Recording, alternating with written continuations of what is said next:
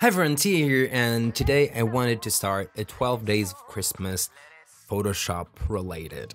So everyone is doing Vlogmas or 12 days of Christmas or whatever Christmassy theme thing, and I wanted to jump in since I wanted to use the hashtags and all that on my description, and I really could use the views. But yeah, I thought, what can I do to help me out here and make it good for you guys? So I thought, okay, why don't you do 12 little tutorials about things that people ask you about? So yeah, I just want to split my editing process into 12 parts, and each one would be a specific thing. So for today, it's blending. I got a lot of questions on my last two images, I think. Mostly the girl on the thing. That photo really grabbed a lot of attention, and a lot of people asked me, how the hell do you do this? So I today wanted to explain it. So yeah, okay, on the left side we have the original shot, and on the right side we have the final blended shot. It's not perfect, it's not finished, but it's almost there. Like, if I started from here doing color grading and all of that, like, I would feel okay. That's how I'm feeling about that. So yeah, this is by the way, just so we credit everyone, the city photo that I use here is by Roland and mountains thing. This thing here is by Will Truettner, I think. Yeah, links in the description below. Everything is from Unsplash. And yeah. Okay, let's start by unchecking everything. Because, yeah, we need to see the original edit. So, as you can see, I just masked it. Like, I masked this one to feel like it's behind the city. I will be explaining that in the next video, or one of the 12. But yeah, first thing is to do mask. Why a mask? So you can edit it if it's not perfect. If you erase the original shot, it's more destructive thing. And I really prefer working with masking. So yeah, okay, so after I masked everything, you can see right here that it's just like two completely different colors, values, everything. It's not like mashing. So, oh shit. So the first thing I do almost every single time is to grab the original shot. Like, okay, so this shot here, I grab that and I put it at like 10% or 15%, whatever, and I just play with the blending mode until I see something that that catches my eye. So yeah, that's what I did here. I grabbed the original shot, 10%. Sometimes I do like a little bit of Gaussian blur, just so it doesn't like really hurt the final image or the underneath image. But since this is a sky and everything is like masked, it really doesn't hurt. It doesn't have lines, it doesn't have anything that could mess up the underneath image. So yeah, that was the first thing. The second thing I did was finding this image. So this is by Melanie Magdalena. It's from Unsplash 2. It's just a moon, and I cut out the moon with masking again, and I did use one in normal mode, and then I put one on top in screen.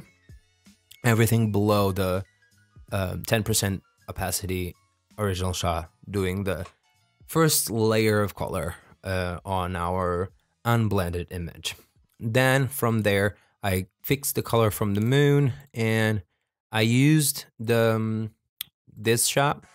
I content filled the space with the moon, and with that shot, I did the same thing that I did with the original one.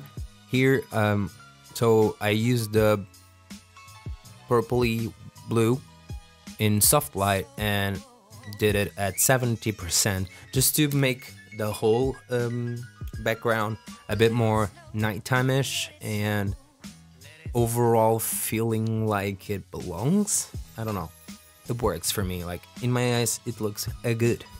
So the last thing I did was with the gradient tool, this one here. I picked the light color, so in this case like this orange whatever, and I did a bunch of like gradients trying to emulate the light that's coming off of the city. I did that, and then on top I used this bluish teal thing, color whatever, and tried to make it look like it belongs. So yeah, basically what I do is 3 steps. It's really easy. Original shot in like 15 or 10% opacity and just blending mode it up. Usually like overlay and soft light really work for this. Even like in normal, it sometimes works. If like for this specific image, I think it works. I really don't mind it being like that. I don't know. I just like the subtract one. It creates a little bit of more intention to the image, like more contrast, and I like it. I don't know. Yeah, after that, do some blending with colors. You could do it using a brush, or you can do it using a whole image. But yeah, basically this is a one color thing, so I could easily do it with a brush and just brush this with that same color. And I did that in soft light, 70%, and then do a bit of gradient if you need it. Use a brush with, like, you can do this. Let's grab this color, that's a light color. Click X to change to the foreground color, to the background color, and yeah, we have both of the main colors of the original shot. So yeah, like, you can do basically anything to help blend the image. Okay, so let's say we are trying to emulate more light on the top of the buildings. So put this in soft light. Oh shit, that's not soft light at all. Soft light, enter, and then let's put the opacity at like 20-ish. I just think, okay. So you can just go all over the image and try to see, okay, so maybe here it needs a bit more light. Maybe here we don't know what's behind this building, so we can think like, I don't know, it could be another street just like this one, and everything it's like really light and whatever. So yeah, or we can maybe like, let's add a bit of blue to help everything blend a bit better. Since the blue is here, it's going to pick up the blue in the sky. It's just a game of like trying to use the same colors over and over and over again, just to make everything feel a little bit more poppy. So yeah, you can see like here and here, it makes the image a bit compact. I think that's the word I'm trying to use. Like the blue is going to bring this blue, the orangey it's going to bring this. So yeah, or you can do what I did and do the original image with a lot of Gaussian blur, and I inverted the mask and used the soft brush to brush all over the lines. So I could create, oh shit, I could create this fake light glow, whatever it is. So yeah, that's another way of doing it. And finally, to help blend everything, I created a new layer, and with a brush at like 10 pixels or something like that, I picked the colors from the moon that are going to be reflecting on the rocks, and then just like really with the small brush because that's a lot. And like 10 opacity in the brush. Just like go all over trying to emulate how the light would hit everything. So yeah, I did that here and here and basically anywhere that fits. I really think it helps the mood. Like it looks like cohesive piece.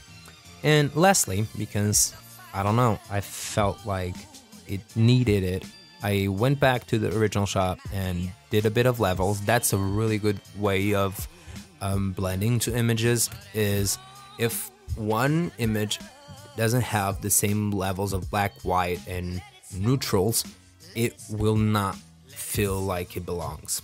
So what I mean by that, let's say, okay, let's go here to the before artboard. Let's say, let me create a new level thing.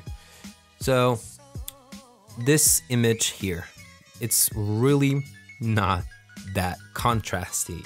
It just isn't. If you can see, I can like bring up the contrast. Let me just clip mask it here. I can bring the contrast up. Go away, I need space. I'm gonna push the blacks, put a bit more color in it, and maybe push the whites a bit. And it looks much more like the contrast here, but just so you don't overdo it and don't like kill one image, I tried to split it between the two images I'm using. So in this case, the blacks are really black. So what I would do is push the blacks here a tiny bit, just so it all fits. You can see like you can make everything really dark. Like levels is a great tool that a lot of people don't use when they are starting, because I think they are afraid or don't understand it. I didn't use it for the longest time until I started using it, and now I can't stop. So there's that.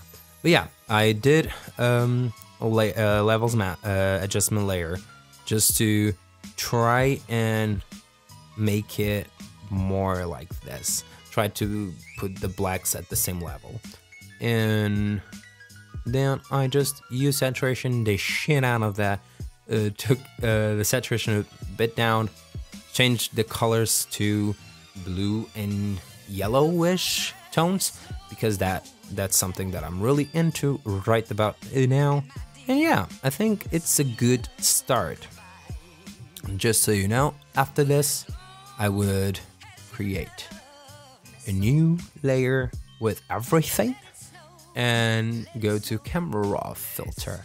But that's for the next one. So yeah, I really hope you got anything out of this video, because I know I ramble, I say a lot of things, I really am all over the place, but yeah, I mean good. So see you in the next one, and if you liked it, subscribe, leave a like and a comment, and tell me what do you want to see on the next videos. I don't know. See ya. Bye. Okay. Goodbye. Goodbye. Goodbye. Goodbye. 12 days to Christmas, but you don't get to me a blending poorly made tutorial. Okay.